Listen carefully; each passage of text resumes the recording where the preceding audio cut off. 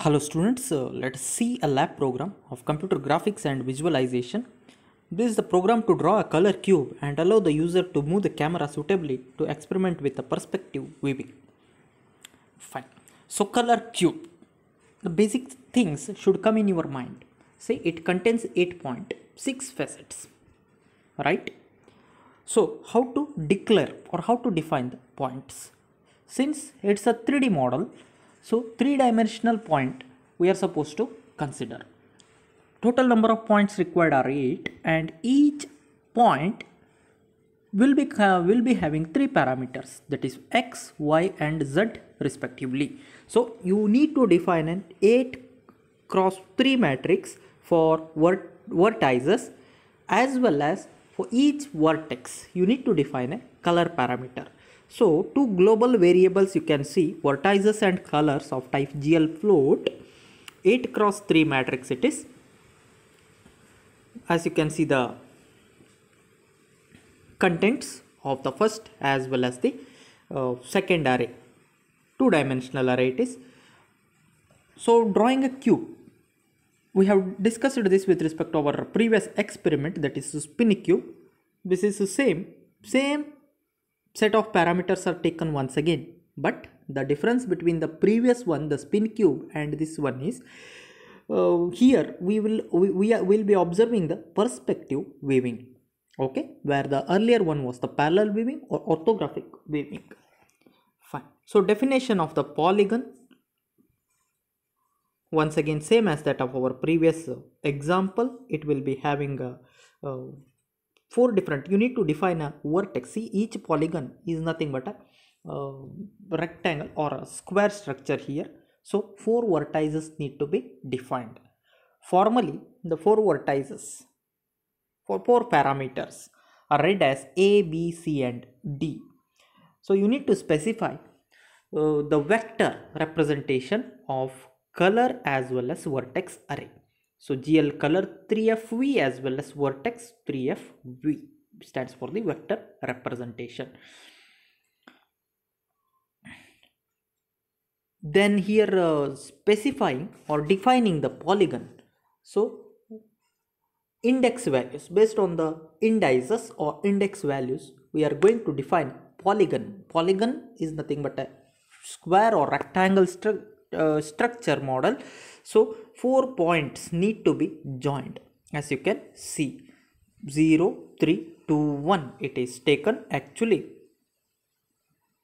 it looks as, yeah, this is the index value of, or this is what the index ID of each and every vertex is what is declared here, as you can see. So it has got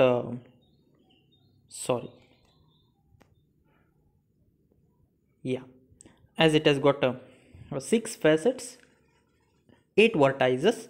So 8 vertices are named as follows, as you can go through in this diagram: 0, 1, 2, 3, 4, 5, 6 and 7, right? So you can check here, polygon function is called by passing 4 parameter in sequence: 0, 3, 2, 1, 0, 3, 2, 1. Make sure about the order of the parameter. If you pass 0, 2, 3, 1, then how does it looks? 0 to 2 it will be joined, 2 to 3, 3 to 1 it will be joined. It looks like this, right? This is which is wrong. So while passing the parameter to call the function polygon, to draw the polygon or square or rectangle structure, you should be careful about the parameter order of the index value. Next 0473 is taken. 0473, as you can see, 0473, this is drawn, right?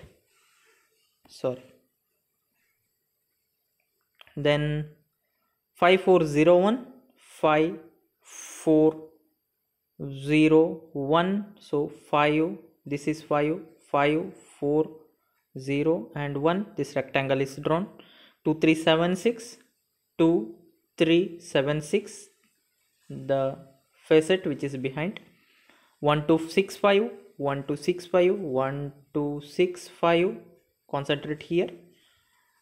Then 4567, 45, of course the topmost one, 6 7, right? In this way 6 facets are drawn. Okay, so most of the things are similar to our previous experiment. Please go through the previous experiment, that is a spin cube. Once again compare the coding part. So initialization for the camera, it is done using a look at function, then rotate function mentioned for thrice with respect to 3 different axes, which represents 3 different axes of rotation, x, y and z respectively. We are implementing the mouse as well as keyboard. So mouse implementation represents to, say here, which axis? Axis with 0 id is 0, which represents x axis, 1 y axis as well as 2 z axis. Each time we are updating the angle by adding a constant value 2. If it crosses 360, you need to reset the value of the angle. Same task is done by the keyboard x, y as well as z, both capital and small, right? One is used for zoom in, other one for zoom out. Please try to understand. You are subtracting with respect to small x, you are subtracting, which is zoom out, where viewer of 0 plus 1.0. It is done with respect to capital X, that is zoom in.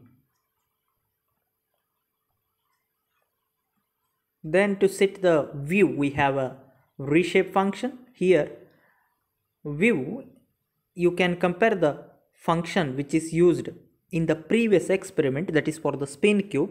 We have used GL ortho, right? GL ortho with takes 6 parameters. Instead of GL ortho, we are using GL frustum, which represents the first perspective viewing, or which supports for perspective viewing. Again it takes 6 parameter, as you can compare, 1 2 3 4, fifth one as well as the sixth one, right?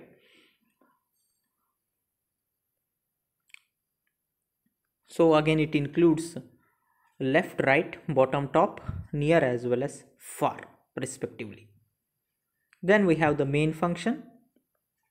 From main function you need to register all the callbacks, that is mouse, since you have implemented mouse, you have implemented keyboard, then reshape and so on, that is for the view. So you need to register them with respect to the main function.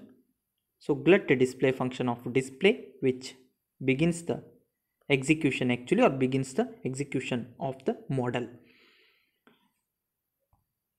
right? Let us see the output of the program, guys.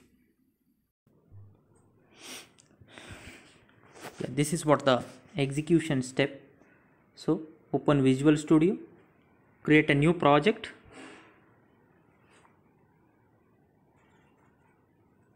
keep the precompiled header, that is stdafx.h, then type the program here, which I'll be pasting over here. Okay,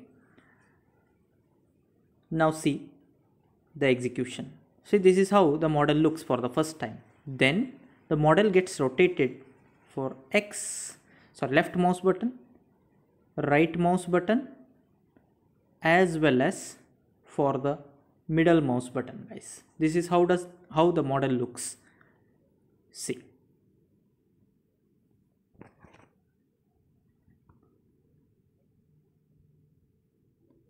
even you can use capital this is what small x, you can use capital X, similarly small y, capital Y as well as small z, capital Z. This is what the execution of the program, guys.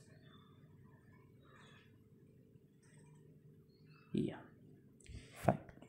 Hope you all understanding the concept. If you have any doubt, you ask. Thank you for watching.